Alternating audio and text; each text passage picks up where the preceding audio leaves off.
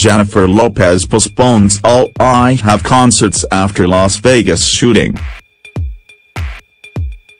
Jennifer Lopez has postponed 3 of her All I Have concerts in the wake of the deadly mass shooting that occurred in Las Vegas on Sunday, October 1st. Jennifer is heartbroken that such a senseless tragedy occurred, read a press release statement. Her thoughts and prayers are with the victims and their families. The Ain't Your Mama singer, 48, pushed back her Vegas residency shows that were originally set for Wednesday, October 4th, Friday, October 6th, and Saturday, October 7th. Ticketmaster and the box office at the Access at Planet Hollywood Resort and Casino will contact ticket holders to issue refunds or exchanges for any other All I Have show between February 21 to June 9, 2018. Tickets purchased at retail locations can be returned or exchanged to the same location.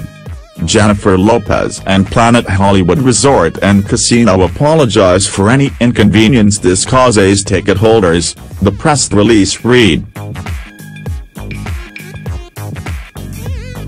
Lopez addressed the shooting, which left 59 people dead and 527 others injured, on Instagram on Monday, October 2nd.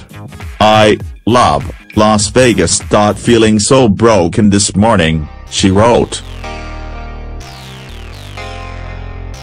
Later in the day, she shared the list of 6 blood donation centers, urging her followers to please donate. The Shades of Blue actress' fellow Las Vegas performers also took to social media to speak out about the tragedy. "Completely heartbroken over the news this morning. Keeping the victims of last night's tragedy in Las Vegas in my prayers," Britney Spears wrote on Instagram. Celine Dion, who still plans to perform this week, according to her rep, added, "Praying for all the innocent victims and their families in Las Vegas." As previously reported, a 64-year-old gunman named Stephen Paddock opened fire on a crowd of 22,000 country music festival goers from the 32nd floor of his hotel suite at the Mandalay Bay Resort and Casino on Sunday night. He died of what police believe to be a self-inflicted gunshot wound.